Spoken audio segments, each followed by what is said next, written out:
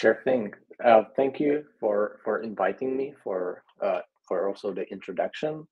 And basically, as Jim was saying, I'm very freshly, let's say, still considered very freshly a graduate of a PhD program, working in my first postdoc. And I thought I'm going to tell you about the work that I've been doing in a PhD mostly, and then also towards the end a little bit about my current work.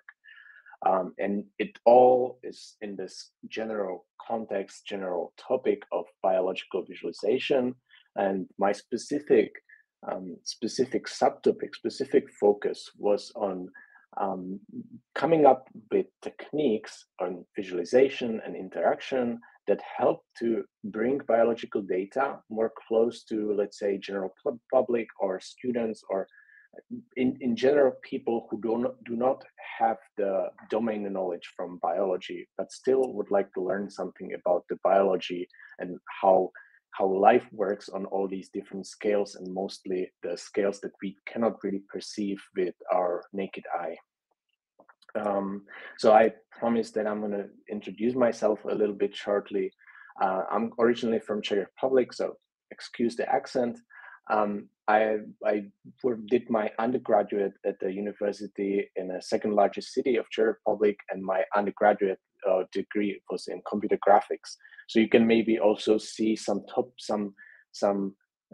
general notes or themes in the research, because I'm really coming from the computational computer science direction to computational biology, not from the biological side. And I did my PhD in data visualization at Technical University in Vienna, so TU Wien in Vienna in Austria. And I was supervised by Ivan Viola and co-supervised by Eduard Greller at the VIS group. And Vienna, it's actually very somewhat of an epicenter for visual computing research. There's actually a few research groups, some institutions on the border of industry and academia. So it was really great time. And now I'm doing a postdoc at Bára Kozdiková's lab back at Masaryk University, because somehow it came up in this perfect storm of a topic and a position available and some PhD students that I thought would be very nice, kind of a way how to progress in my career. So I mentioned my general topic of research is visualization in this biological domain. And sort of for us, the molecular visualization is often mentioned as one of the oldest examples, oldest branches of scientific visualization. And initially, as you can see here on the left, it was really just a huge deal being able to show on a computer screen even just a single small protein. But as the acquisition and imaging and even computational technology got better, we got progressively larger and larger structures. And so for us as visualization researchers and computer graphics researchers in general, it's just a really great motivation that pushes us to be able to visualize and somehow enable people to work and interact with models of structures that are maybe on the level of a small virus or maybe even cell at some cases. And so we had these progressively larger models coming from our biological domain collaborators. And one of those is an example of a mesoscale molecular models generated by a CellPack software from Art Olsen's group at Scripps, where they kind of model this intermediate scale between molecules and cells. So you know much better than I about the divide between molecular and cellular biology because of the resolution and scale of acquisition techniques that exist or existed traditionally. And so as we got larger and larger and more complex biological models, modeling 3D structures, we luckily also had development in computation, in computing technology. So more specifically, we got the GPUs that suddenly supported much bigger loads in in computing and in rendering. So this graphics hardware really supported us in being able to visualize these larger structures that contain maybe millions of atoms in real time. So these are visualizations that you can actually explore interactively. You can rotate the camera and look around with interactive frame rates. So these are just like some examples of some landmark works from our field, from data visualization field. And it kind of culminated, at least for me, with this work by my PhD supervisor, Ivan Viola, here on the right bottom, and his first PhD student, who were making this software called CellView. And this is kind of a stress test that they generated. It's one data set of an HIV embedded in blood plasma that was actually computed by Art Olsen's group on the biological side. And here, this is kind of an artificial version of this data set copied several times to showcase the capabilities of rendering systems, of a rendering system that they developed. And you can see that this is a huge data set. So I think this contains in a scale of billions of atoms. And of course, you are not storing those atoms on the GPU. At the same time,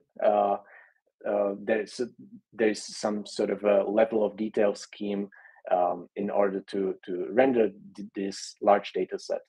And for me, from like the visualization perspective, when I came in, I realized that the problem of rendering such a data set has already been solved. So what now we have as a challenge is how can we interact and navigate and make sense of these structures. So one aspect that you might notice is that at this point, at this level, you are not interested in individual atoms. You cannot even see them because they are smaller than 1 pixel on the screen. And you are interested in this larger, higher level organizational units. Let's say here is the HIV, the virus particle.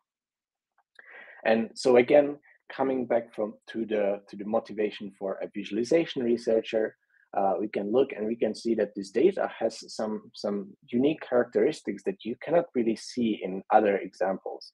So for one, we have this really multi-scale and hierarchical organization, how biological objects basically build into one another.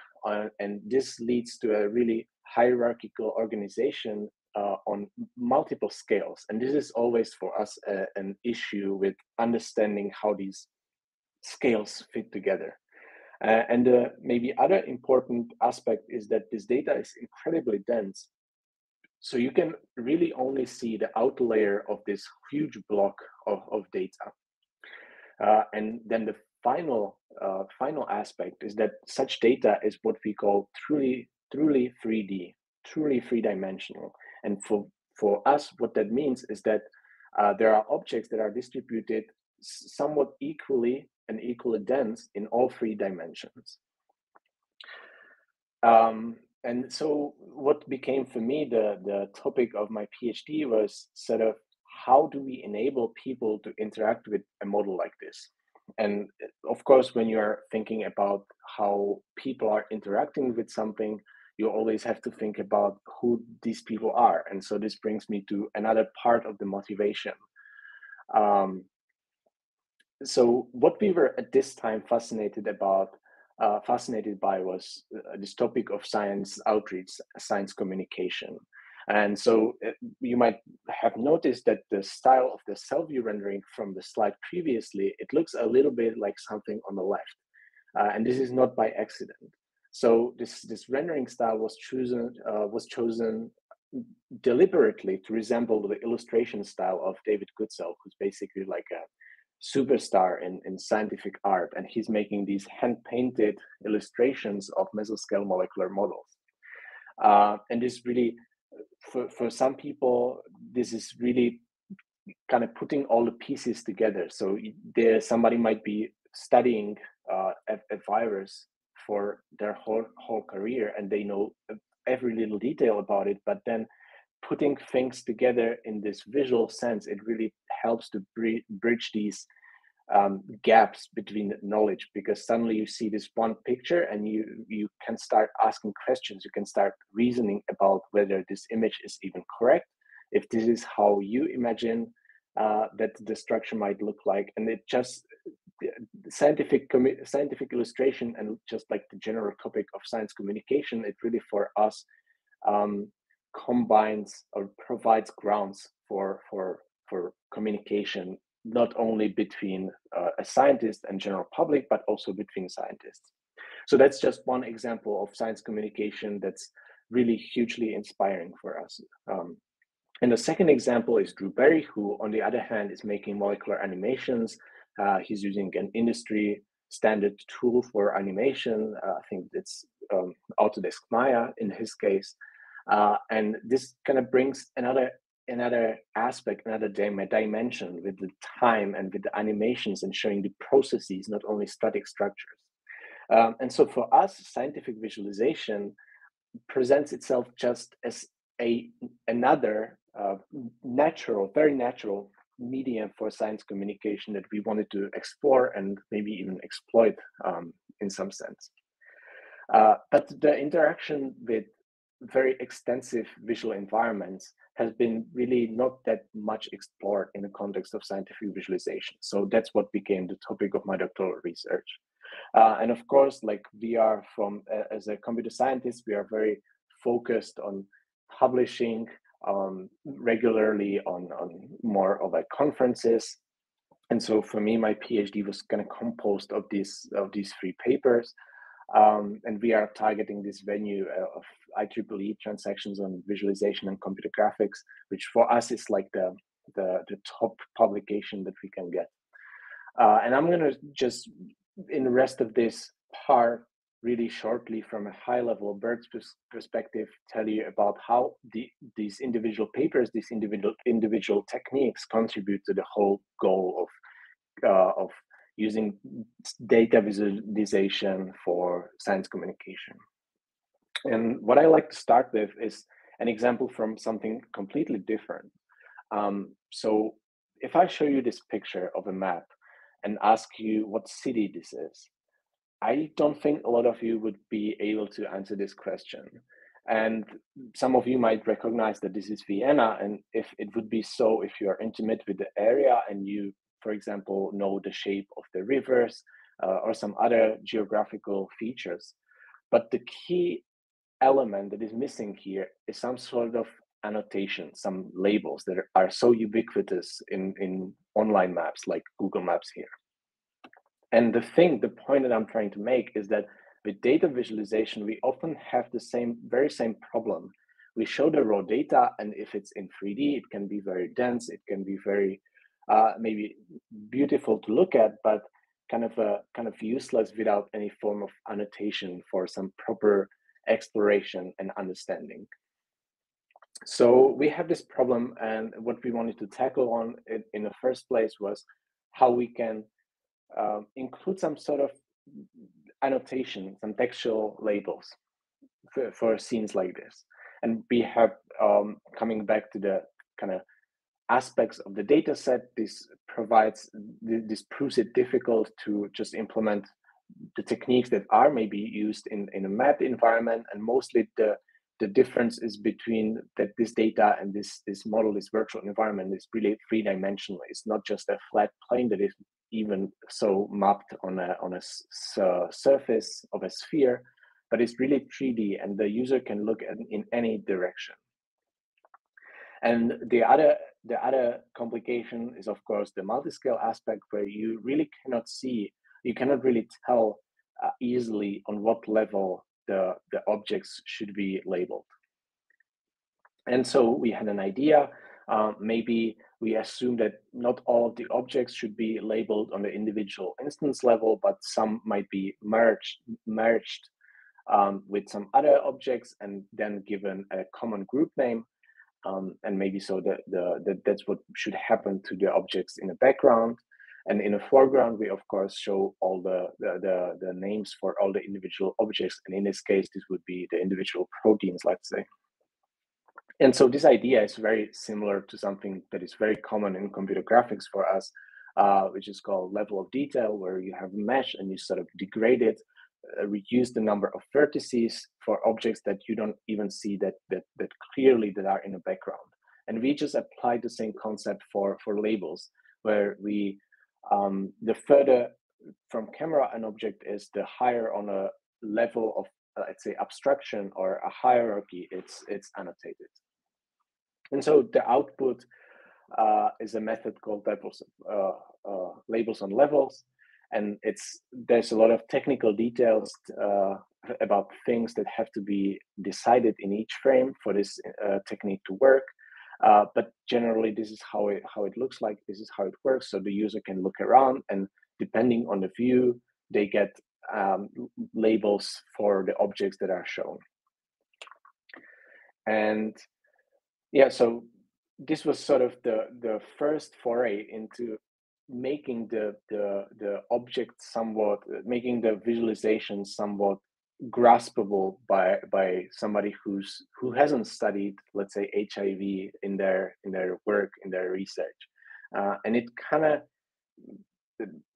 of also helps people to really ask better questions. So before, if we show this scene, this visualization to a complete outsider, they might ask, okay, so what is this red kind of squiggly thing in the middle? And this is kind of unproductive way to conduct a discussion. And so if we have the label, suddenly, not in this case, but there might be a label showing that this is an RNA. So then they can ask a better question, for example, like, what does the RNA in the virus do? So for us, these textual labels were really an important part and important starting point. And so we had this paper, was actually very well received as my first paper during my PhD. And one thing that you might have noticed is that we were still looking at just half of the whole data set. Because if we show the whole data set, this is what it kind of looks like. You just really only see the outer layer. So we still have the problem of navigating the three-dimensional model. And the topic of navigation in virtual environments is really heavily researched, but mostly in the context of what we call human scale environments. So this is usually some kind of using the metaphors of a person walking on a surface of an earth, and even if there is a multi-scale aspect, it still considers this environment where details are maybe densely populated, but only on a surface of earth. It's not like in our case where the whole 3D environment is heavily populated and really dense. And so I got really interested in this idea of navigating and transcending scales of biology. And this is one of the tests that I was doing during my PhD, and I was encountering the issues with navigation in multi-scale environments. So here, for example, the problem is that if you use the natural interaction with zooming, with scrolling with your mouse to zoom in on features, then you have to use a lot of zooming to jump between the empty space that is between the scales. So on the right, the green/yellow thing is an HIV virion, and the thing on the left is a size of a cell. And so there's just a lot of issues in navigating a three-dimensional environment using the conventional techniques. And I like to really draw a lot of inspiration from other media. So for example, from computer games. And this is one of the games that was really also very inspiring, very kind of good to think about how this navigation would translate to actual data. So this is a game called Everything, where you can basically play as everything in a game world, and you can this way kind of take control of smaller and smaller and smaller objects, and you can go from the human scale down to I think the DNA is like the lowest level. And so I really like this idea of just having a world, and then you just dive in as small as you can, as you want. And I was thinking, if there is any way how we can employ somewhat similar interaction. And the other inspiration is actually, you probably know this movie Jurassic Park, and this was not only influential for me because it was a landmark use of CGI, computer generated imagery, but also because of this scene where they kind of control the park system, the locks specifically, using a computer system that navigates files, like a hierarchy of files, using a 3D interface. So for us, we know from research that this is actually a really not such a good way to encode and enable people to look through a hierarchical file system, but it was still kind of influential and interesting for me to see how you can model hierarchical spaces in a 3D spatial context. And hopefully, if I show you the next work, it's going to fit in how this what I mean by that. And so, coming back to the motivation, we have these biological models that are 3-dimensional, and there's a lot of interesting detail inside. But if we show the whole models, we only see the outer shell, not the interesting detail and features that are inside. And so, one way so that this is the example, the kind of illustrating the problem on the model of an HIV that is embedded in this piece of blood plasma, in this cube, where the outer layer occludes all the internal objects.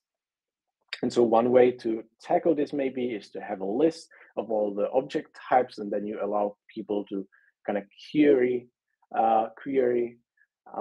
and show only the selected objects. But this kind of disassembles it. It disconnects the information about how these pieces fit together to build the virus.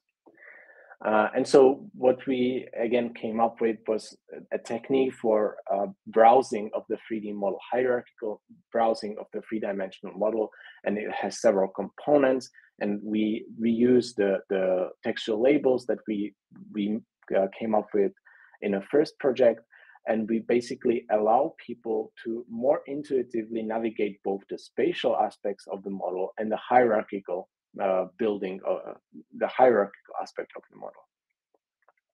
And so we have this, the labels that are suddenly not serving only for the annotation, but they are also functional links. And the inspiration is here, they are called hyperlabels, and the name is inspired by hyperlinks, which work in a very similar way. So a hyperlink in web context, it takes you to a different location, and it serves as this connecting mechanism between locations and levels of a document, let's say in the context of a web browsing.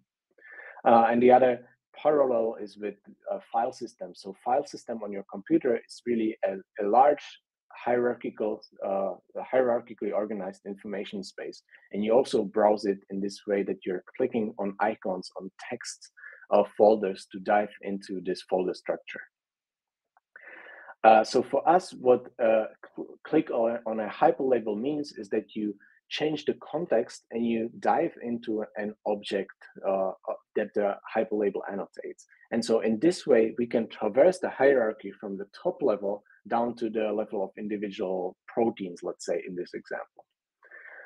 And we also somehow, if we dive into the hierarchy to the lowest level, we also need a way how to go back up. So for this, we use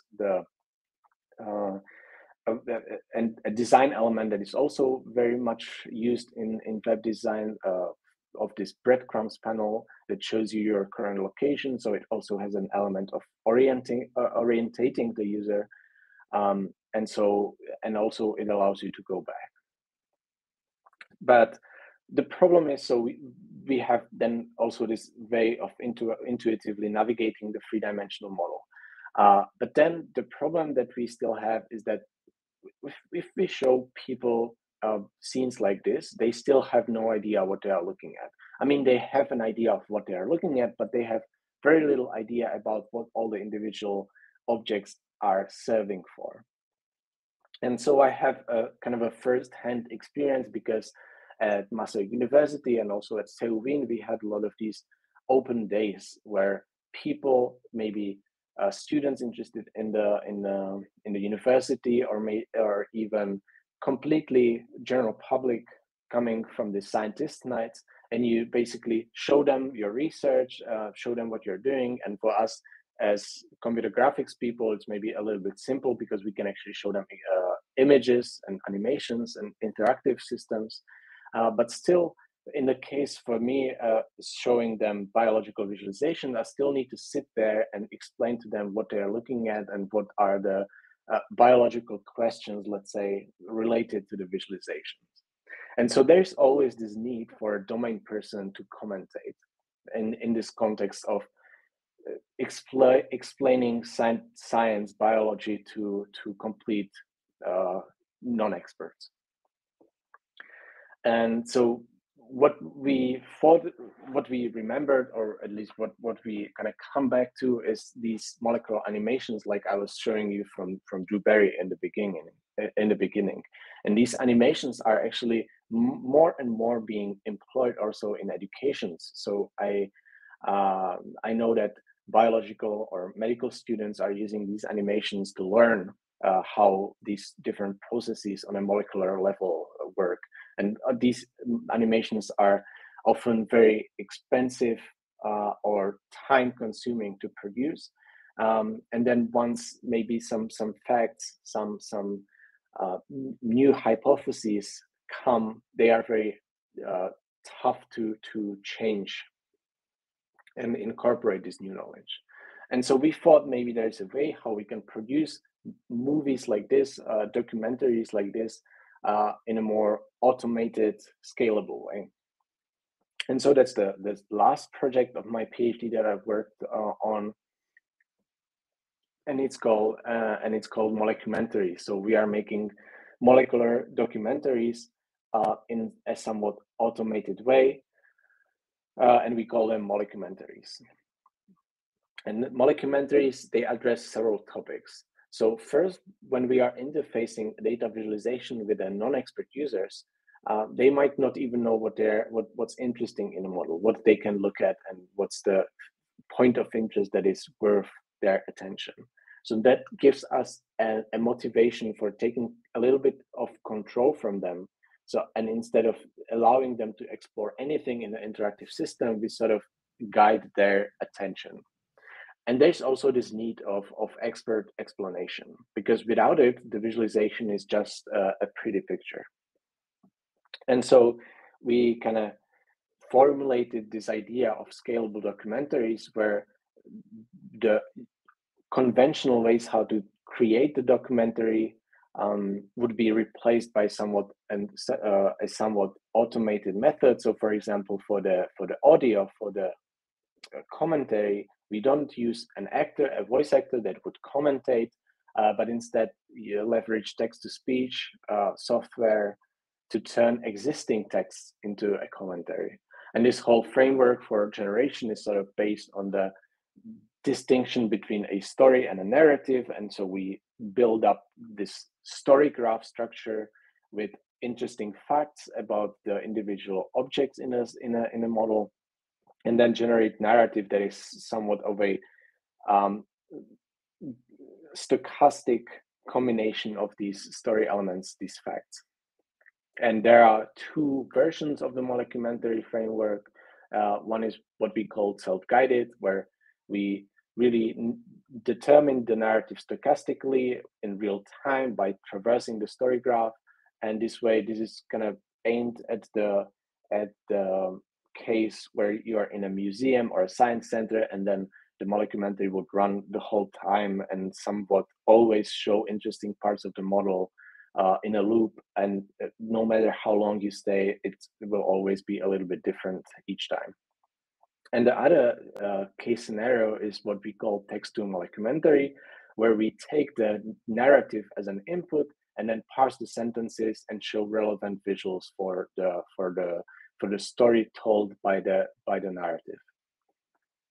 And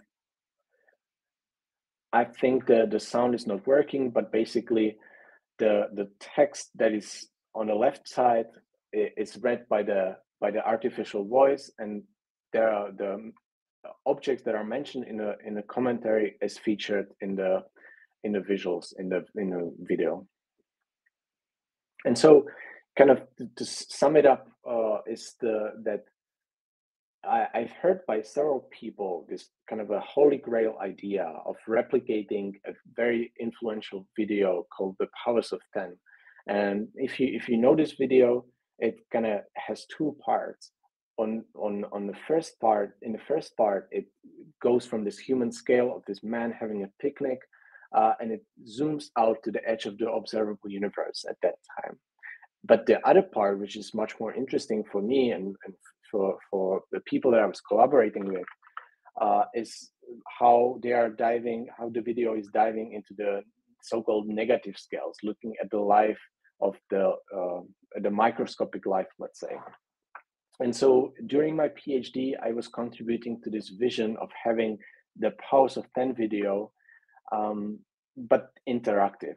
And there are a lot of challenges, and we are very far away from actually having a system that would be so comprehensive and so complex that you could actually stop at each of these levels and explore around with real data.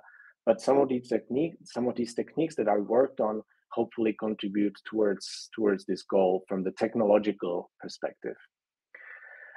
And so I still have some time to talk about the research that I'm kind of switched to during my postdoc.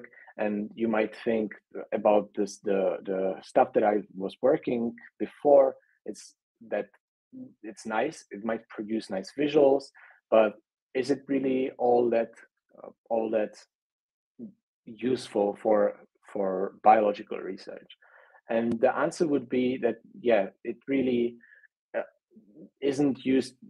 The visualizations that I was making before and the techniques and visualization and interaction techniques, they are not really aimed at the day-to-day work by computational biologists.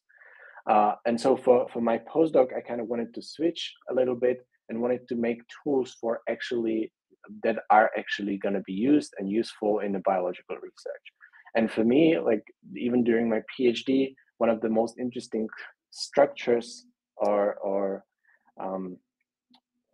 objects in biology is the genome. This for me like the most interesting and somewhat complex structure, and also from the perspective of how many levels, how many scales it occupies.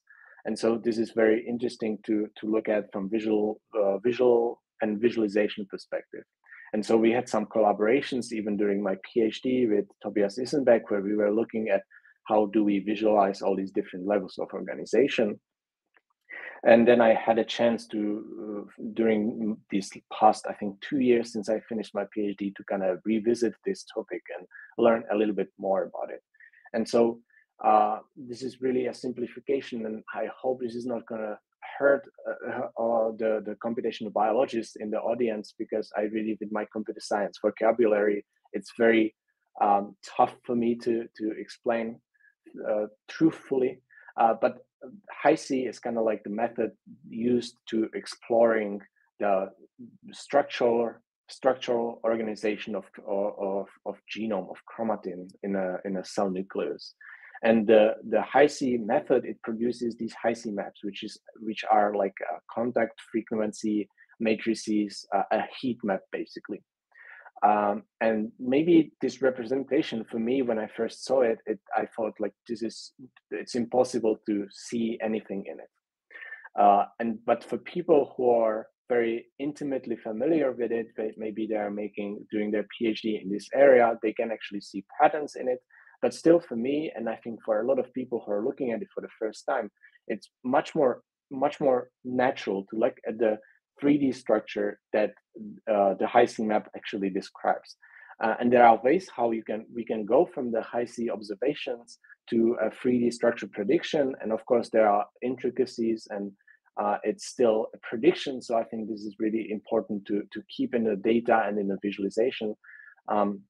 But still, this idea that we can somehow get back this 3D structure of how the chromatin might be assembled, might be might be tangled inside a cell. It's very exciting. So we were working with Teresa Clients, who was doing a PhD in the UK, modeling these three-dimensional structures. And what we kind of learned is that there's actually a lot of tools, a lot of visualization tools that are looking at the 3D chromatin models, but the field is very scattered, and a lot of these tools don't even work. And there's one called Nucleome Browser that is kind of the most feature complete. But even in this case, the 3D visualization is very rudimentary. And for us, like, my background is really in computer graphics, and I'm really interested in the 3D visualization as opposed to all the 2D track views that are offered by a lot of the genome browsers. And so I was really interested in how we can improve the 3D aspect. And so one of the let's say very basic issues that we've seen in a lot of these tools is in terms of rendering and shading. So the representation and shading, it really matters a lot in how you perceive the three-dimensional structures. So for example, here the 3D model, chromatin model, is represented just as spheres using this very conventional Phong shading. And what you can see is that you really cannot reason a lot about the shape. And so if we switch the representation to something like a tubular one, we might get a sense more of the connectivity information, but still the general shape is really messy inside, and there's a lot of occlusion, a lot of visual clutter. But if we employ some sort of a better shading estimation, we suddenly see much more, and we can get much better sense of the shape. And so we even see this hole inside that is probably occupied by something like the nucleolus or something. And so we were really interested in putting the advanced 3D visualization techniques and looking at the 3D chromatin models from this perspective. And this is mostly the work of a PhD student that I was working with during the postdoc now.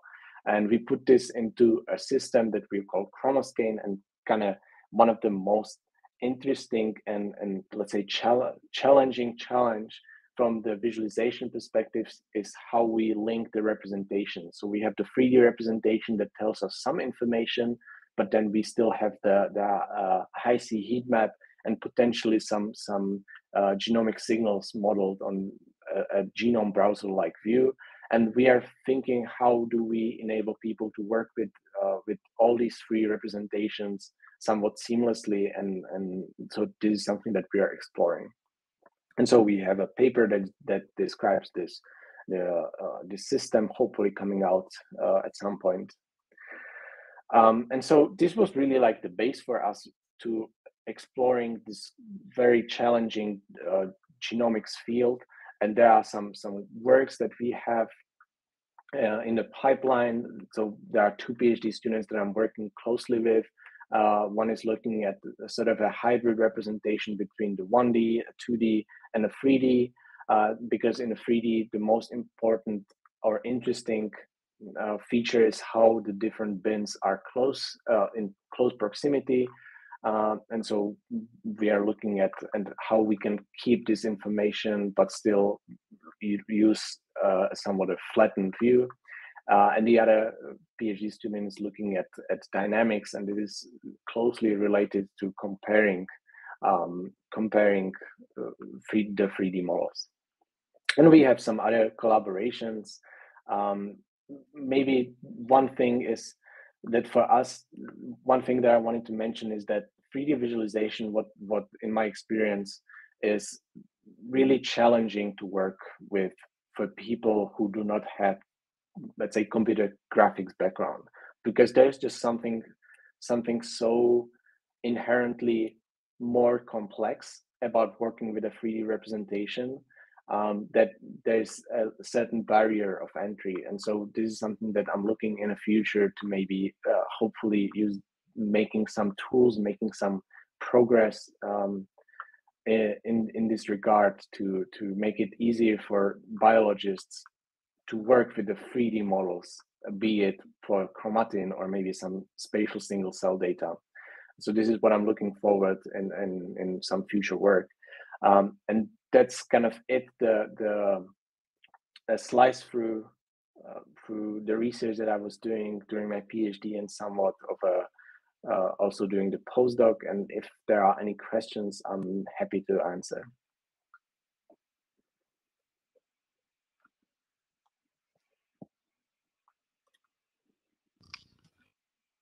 Very much, David. It was really a tour de force, and I do apologize to those people who were not seeing the screen update. I believe we will have a video available at some point very soon, so that will at least allow you to see the amazing visuals that came through. And particularly on my internet is not so good, but they were looking really fantastic. So I think Juno is also doing very well for presenting high content, real-time animations from GPUs really well. So you can be certain everybody will have been impressed, David. So I'll take a look at the Q&A just to see. So we don't have any right now, but I do have a few questions. So sure. I was interested just when you said right at the beginning that you were kind of, I don't know if you were happy or not happy that you discovered that basically modern GPUs have solved all of the graphics problems to begin with, and now it's more of a design and interaction problem. But I mean, GPU technology is still increasing in power. And of course, it's not just used for graphics. GPUs are used for analysis. So can you see a point when there will be GPU applications which will do both sort of deep and large scale data analysis at the same time of doing visualization, or is that still something that can't really be dealt with in the same sort of in real time system? Yeah, okay. I mean, absolutely. So I can maybe relate a little bit with something else that I'm thinking about recently.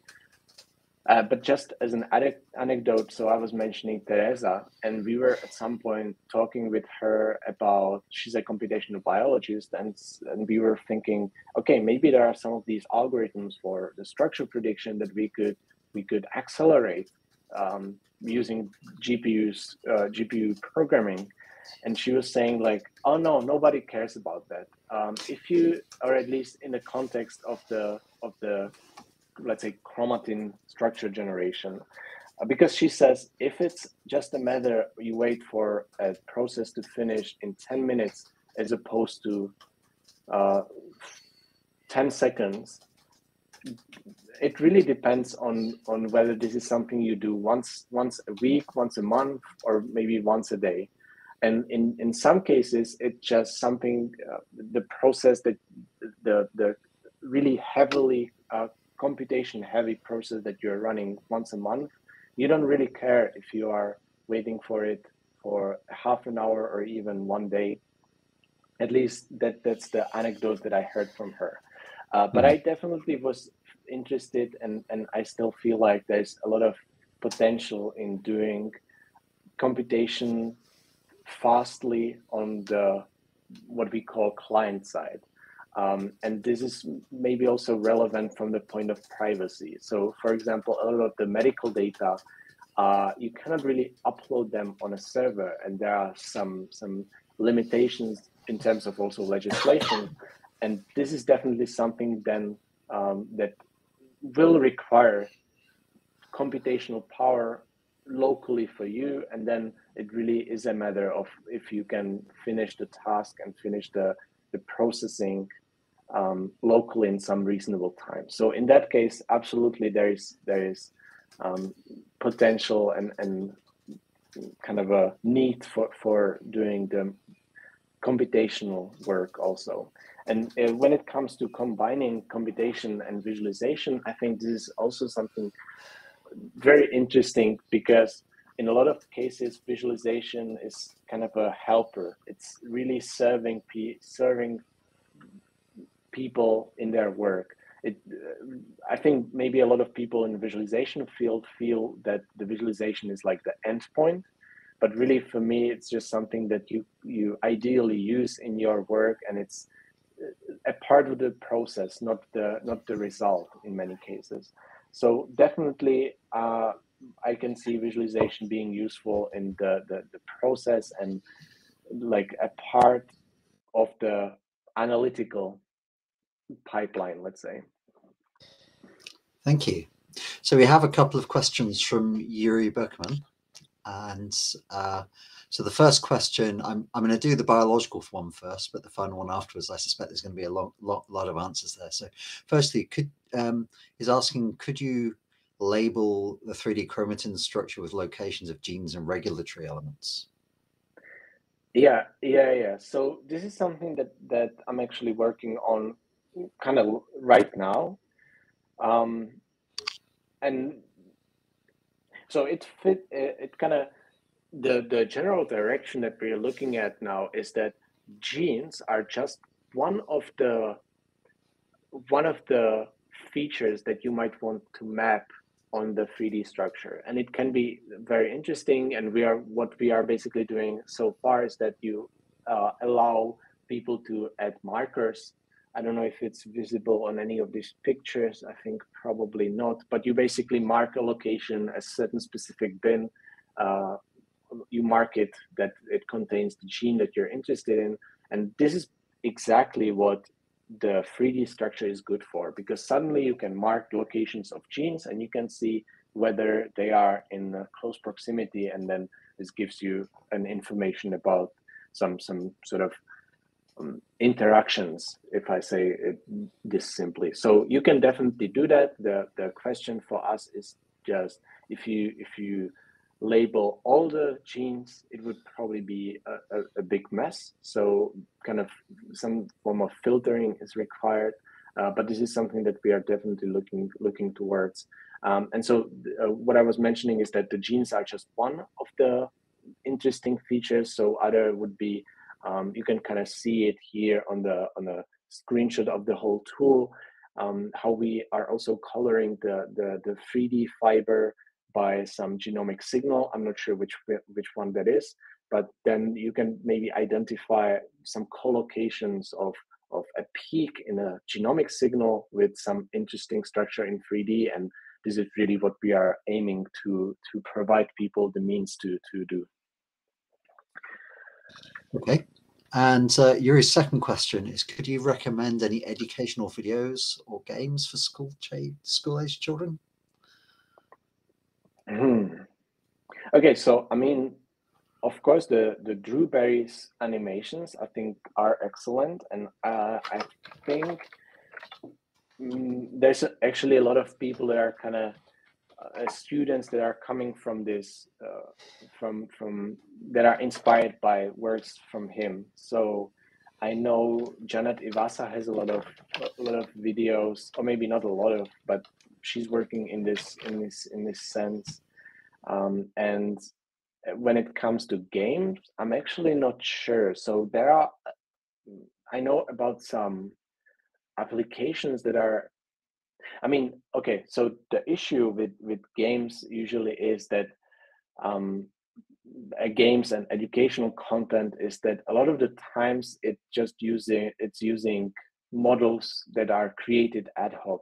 They are not based on real data, and they kind of take a lot of artistic license. And so then the question is whether the person making it is an artist or like a 3D modeler, or if there's some form of legitimacy when it comes to the data that the model is coming from. So that's usually the issue. So I've seen a lot of games or interactive systems that are aiming to educate school children, but I don't know if I've seen anything that I could kind of point towards as something I could use right away. And my sister is actually a biology teacher at the elementary school, and we were talking about it. And so they actually the school acquired a VR headset that had some educational content, but this was actually really the case where there was just a cell that was a sphere basically, and inside there was a representative for each organelle. And you could see that this was really a low poly model of somebody just taking it, and really there was, for me, it was very, for one, misleading, and then also there's the educational value was very low. So cannot really tell any recommendations as of yet. So I'm going to plug an educational game that's been produced by Beata Editomechva, who she has a game called Microscopia, and I'll put the link in the chat. And I'm going to do another plug for the VR exhibits, which we are running at VISBE this year, where we'll also have a list of serious games, as they're called, which we're going to try out on the VISBE audience as well. But also looking at VR content. So I mean, with the VR content, do you think that some of the limitation is actually because the technology was not really high resolution enough? Or is it simply that they don't have any biologists involved?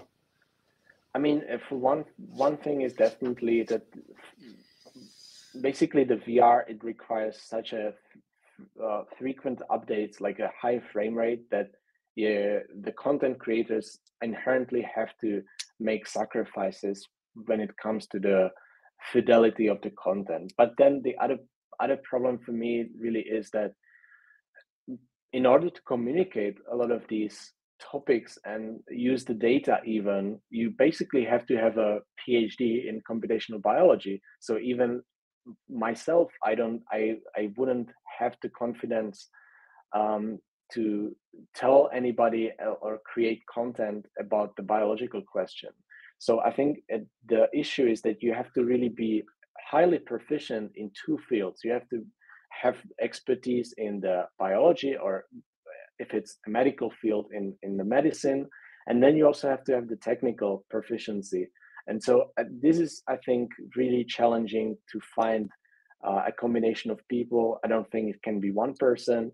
And when it comes to companies, there's always this kind of a the competition. It doesn't sell as much. It doesn't sell so well. And so I think it's very hard to find the sweet spot. Okay. And get the expertise. So I'm just going to come back onto the science again, just for one last question, if we don't have any more. So one of the, I mean, really, really big things in 3D modeling at all scales is uncertainty. And the uncertainties in chromatin, 3D chromatin data are somewhat large, but they're also actually dramatically varying. Are there any approaches, or have you begun to look at this at all? Yeah, I'm aware of this problem, and I'm subconsciously thinking about it, because even the way that we get this data, it comes from such a complex pipeline of the Hi-C method, and then processing of the results, and then the modeling. And I felt like it would be really appropriate to somehow encode the uncertainty that comes with it. But it's somewhat of an open research problem, I would say so. So in molecular visualization, there has been some work towards indicating the uncertainty, let's say on a level of a protein. So I've seen some approaches how to visually encode an uncertainty of what certain segments of the protein carry. But I haven't really applied any of these concepts on the chromatin, but I really feel like this is a needed part to communicate the data, because then you can, I mean, that's the issue with visualization in general, because you suddenly give people an image, a very concrete visual. There is nothing to hide. It's not a description for a textual description that you can interpret. It's something that you concretely see. And so people suddenly can start making assumptions, and it can be good in some sense because, you know, we make an image, and then a computational biologist can come in and say, okay, but no, this is not something that you actually know. This is somehow it's completely differently in reality, and I know this because of this experiment. So it can serve as this interface point for discussions, as I was mentioning in the presentation. But then, yeah, it definitely carries the problem of misinterpretation, and this is very important aspect that should be looked at more.